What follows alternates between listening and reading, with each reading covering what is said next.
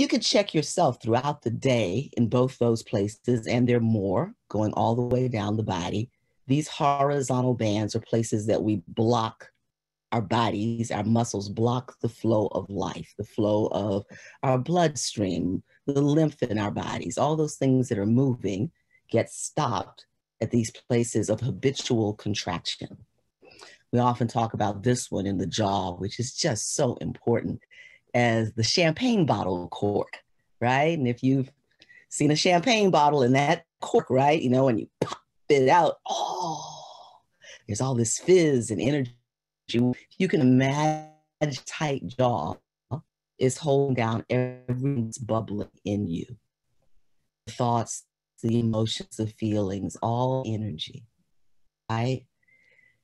Usually for really good reasons. So let me clear, you know. And we just don't want it to be a habit. We want to be in more awareness here, more looseness, to have the option to release all that's been held in for years, as well as to not hold so habitually moving forward. So, initial steps, getting present, getting present, getting present.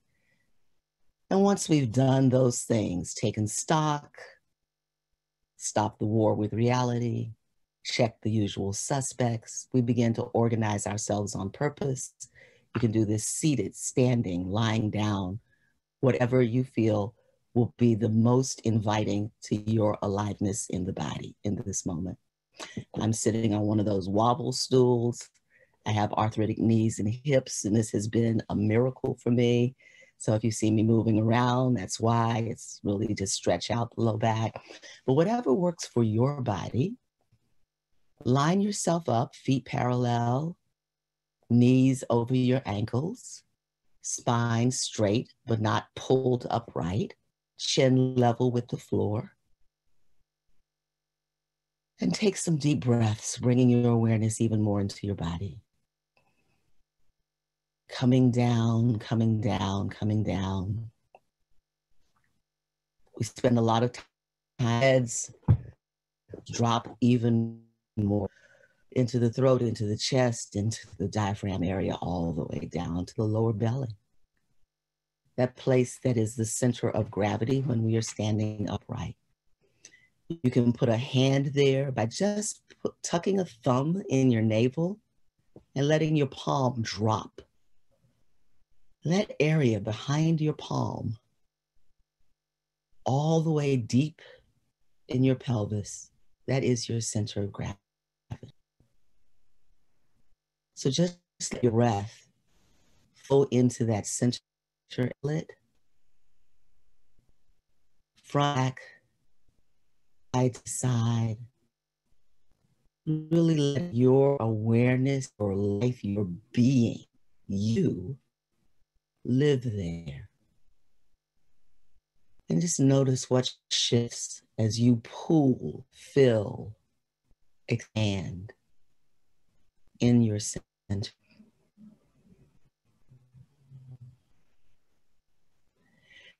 Where we center in our length. What that means is relaxed breathing into our full length from the bottom of our feet to the top of our heads, letting the lower and upper halves of our body come into a relationship of balance, really dropping, just dropping all the weight, giving it to gravity, surrendering. And at the same time, we're rising. So just notice, can you breathe into your spine? From the sacrum into those vertebrae of the lumbar spine and on up through the thoracic spine and on up, cervical spine, all the way right out the top of your head, letting there be a little bit more space between each vertebra. Length, full, natural length. Your inherent dignity. The right to exist. The deserving and worth that is yours because you exist before you do a damn thing. Not having to earn it.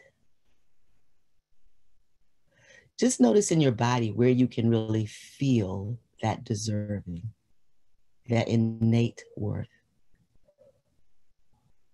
And notice if there's any part of your body that contracts away from it or doesn't believe it. It's lying. Not going to change it. We're just deepening our somatic awareness. Here, let's center in with. So some deep breaths in powerful center line that we just developed. And letting it fill out or furl out, uncurl, fold out, whatever verb works for you to fill you side to side. And the filling is that you're filling yourself with yourself. Bringing your right and left sides of the body into balance and relationship. Filling out to the edges of your skin and beyond.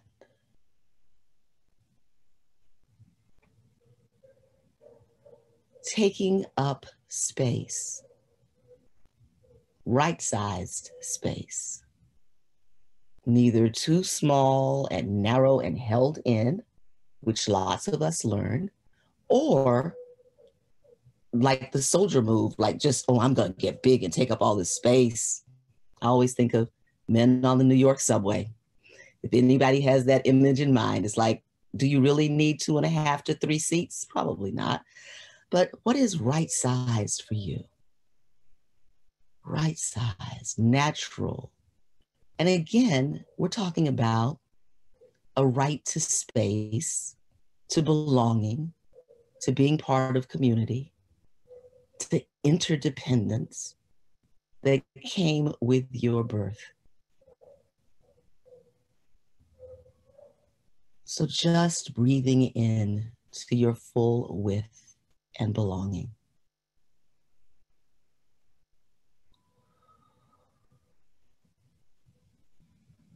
So still connected to dignity, still connected to that weight of your own center, your own aliveness, still holding your interdependent center in depth. You can put a hand in front of your body and one on the back of your body. And depth, this third dimension, is all that space being. So just let your breath move both your hands and really bring your awareness to what's in between them. You may even want to close your eyes for a minute here and just, oh yeah, this amazing anatomy, a system of circulation, the heart and all the veins and arteries and blood vessels. Wow, and respiration, the lungs, and then all the bronchia and all the ways that they interact with with the circulation system to get new oxygen throughout your whole body to refresh your blood. And digestion, your nervous system, lymph, the bones, the muscles.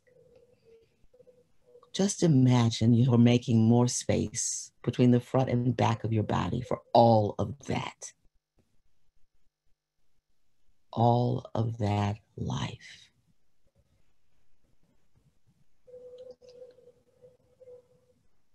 Let's put a little attention on our backs.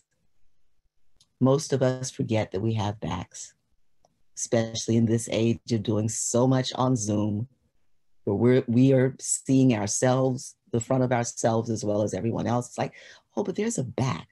So just really feel your back. You can perhaps use the air on your neck, the clothes on your back, where your back is touching the chair. You can focus on your heels. You're seated, you can focus on those sit bones, your sacrum. Really let yourself feel your back.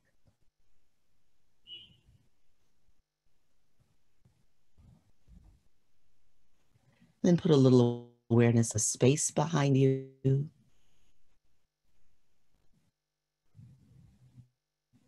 And on whatever comes to mind, when I say all is behind you, all is at your back. Often that's a metaphor of time, your past, your lineage, all the experiences that brought you here, all the experiences of your family, your teachers, all of history. And really, the greatest gift of all, and it's a gift to each of us, 4 billion years of evolutionary wisdom that produced you.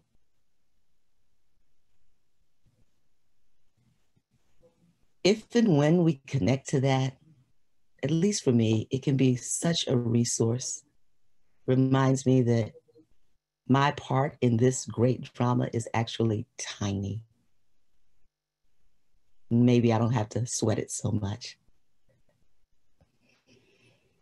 Also bring some awareness to the front of your body and just notice where it's tight or closed or armored.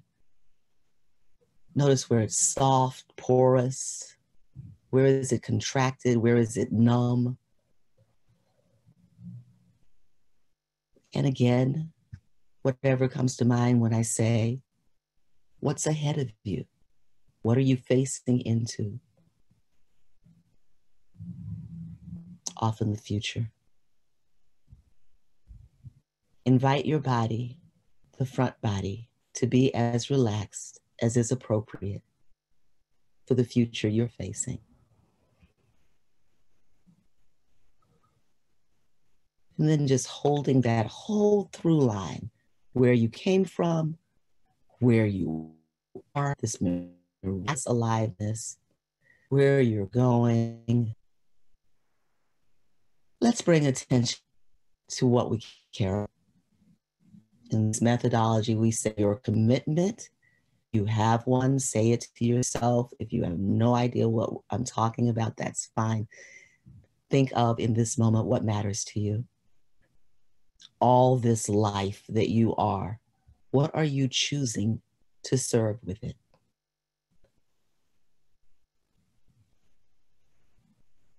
And let that response just fill you. Let it nourish all the cells of your body, all of who you are.